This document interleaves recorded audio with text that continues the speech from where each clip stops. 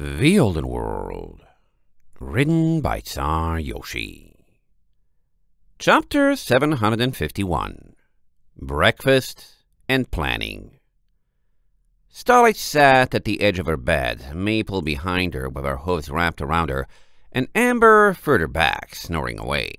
Her ears gently twitched with the harmonic hum of the ship, contentedly warm after being drenched by the rain. Maple finished fixing her mane for the third time that morning and lay down, taking Starlight with her with a hum and a sigh. "Oh, are you all right?" Starlight murmured. "You're holding kind of tightly." Maple folded her ears and loosened her grip. "Sorry, I will be. Just not my favorite night in the world." "It's okay," Starlight insisted. "Me and Valet took care of everything. Crystal is gone, and Gazelle hopefully won't be bothering us again. And I think I made friends with his sister, and she wants to get us out of any trouble from all this." "Oh, Starlight," Maple nuzzled her. "You know that's not how it's supposed to work, right? Parents should take care of their children, not the other way around. And all I could do was curl into a ball all night long. I can tell you were using your horn." "I'm fine. I just did what I could to contribute," Starlight protested, wriggling slightly. "I didn't hurt myself too bad. My horn will be fine in a few days." Maple kept holding her, but went limper. "And either I didn't do what I could to contribute, or there was nothing I could do. I've watched you training with Valet, but I never thought you would actually go fight someone with her. It's..." She took a deep breath and sighed. Starlight frowned. "If you're feeling worthless, stop. I love you and need you." Maple got a shoulder beneath her, smiling regretfully. "No, not worthless. Just normal. And normal mares have houses and friends and settle down and work jobs doing what they love and don't fight princes or weigh in on the fate of continents. I remember when you would have sat down and not lifted a hoof against him because you didn't want to be special, and now I don't know how to keep up." "Oh," Starlight folded her ears, sliding slightly more into Maple's embrace. "I want that too, though. But I had to help Valet. If I didn't, she would have gotten hurt worse, and if she didn't fight either, someone other than either of us would have had to stop Gazelle. Or maybe no one would have, and more ponies would have gotten hurt." "I know, but I don't know how to get there," Maple sighed. "All I could do last night was hide under my pillow. I should be the one out there keeping you safe and trying to get us to a place where we want to live the rest of our lives, and it was too much. Ponies were dying, fighting, making critical decisions. Crystal was in labor, and it was more than I could take. I should have been helping so you didn't need to." "I didn't do anything during most of that either." Starlight folded her ears. "I didn't help with Stormhoof, or with Crystal, or with everyone fighting. Maybe I could have frozen everyone, but it sounded like by the time everything started, it was already too late. The only thing I did was go stand watch with Valet in here when we needed to go fight Gazelle." "Still, everyone else..." "Everyone who?" Starlight turned and Maple's grip to face her. "Valet went to Stormhoof because that's what she does. Harshwater and Amber helped Crystal because they've done that before. Everyone else sat around and did nothing too. You're good at other things, like cooking when we're doing the restaurant. You think me or Valet could do a good job with that?" Maple smiled. "I guess you're right. Still, I wish you didn't need to be the one protecting me." "That's the world's fault," Starlight firmly decided. "Not yours or mine." Behind them, Amber loudly snuffled, rubbing her face. "I had better not hear anyone moping." Maple turned to check her. "You're awake?" Amber tried to remove her messy mane from her eyes. "Because if anyone has the right to complain, it's me. I think I just pulled an all-nighter attending to the world's neediest, grouchiest, most impatient mare for who knows how many hours without breaks.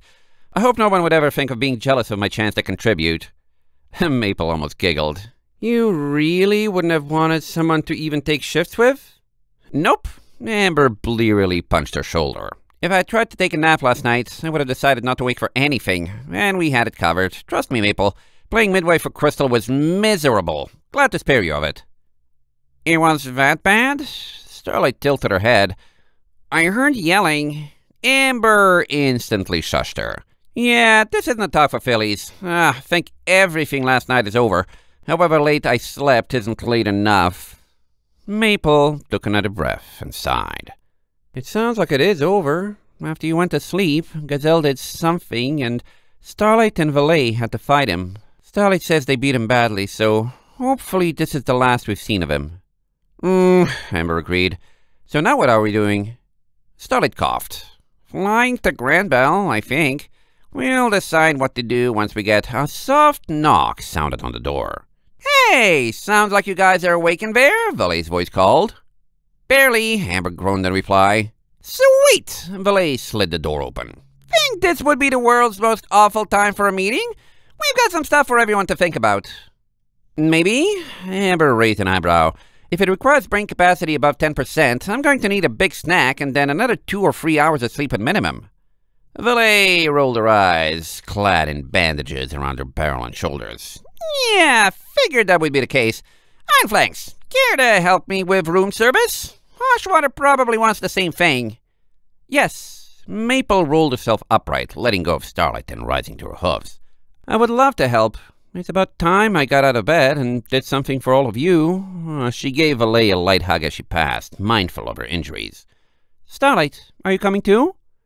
Starlight blinked, not sure what she was doing, as Amber curled back up in the bed. I might. I'll catch up? Maple nodded, spirits lifted, and trotted away with Valet down the corridor.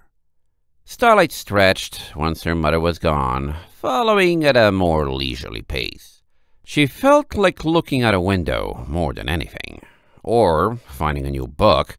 Shinespark's library was heavy on technical treatises and non-fiction, and over the months they had spent voyaging, she had exhausted every single interesting story it had to offer, and too many uninteresting ones. She glanced at Sousa the Explorer's journal, knowing instinctively where it was kept, and stopped in the middle of the library.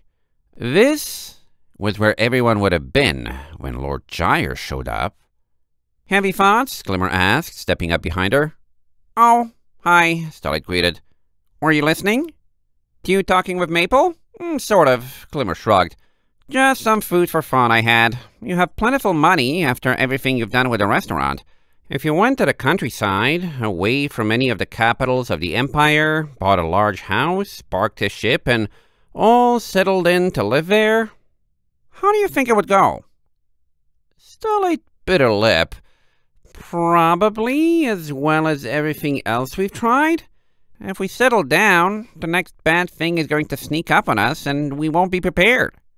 Sneak up harder than Lord Gyre did? Glimmer tilted her head.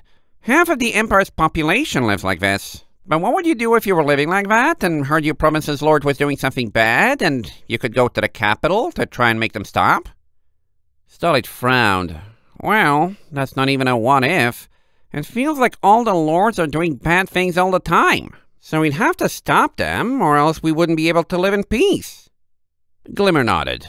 But do you think they've done anything so bad that part of the Empire's population that lives like that doesn't exist? If you acted, it could improve your lives and those of many others. But if you didn't, you would likely keep on living where you were. So, Starlight bit her lip. Where are you going with this? I just felt like pointing something out, Glimmer sighed. When you said earlier it would be the world's fault if trouble came to you, what about when you come to trouble? There might be consequences either way, but it's still your choice. Starlight narrowed her eyes. This is you telling me I shouldn't try to make the world I live in be perfect again, isn't it? When has my message ever been different? Glimmer shrugged. Nothing that exists is perfect. A sad truth, but we can learn from it and direct our energies where they will make the most difference. If your aim is to fix everything wrong with the world, you'll exhaust yourself and never find peace. But there is a certain beauty in some days being better than others. Learning to live in a world that is less than absolute is a goal that will bring you a lot more happiness in the end. I'm not trying to make a perfect world, though, Starlight growled. I don't need every little detail to be perfect. I just want us to stop getting attacked by lords and scientists and be able to be happy at peace. Are you being attacked by them? Glimmer tilted her head. Or are you and your friends striking them first because what they're doing is wrong? Who made you leave this ship earlier when you heard Crystal and Gazelle in the storm? Starlight winced. But something bad was obviously happening. It was. Glimmer nodded. And you intervened. The victim was likely quite grateful. It was still your choice, not the world's, not fate. Starlight wilted.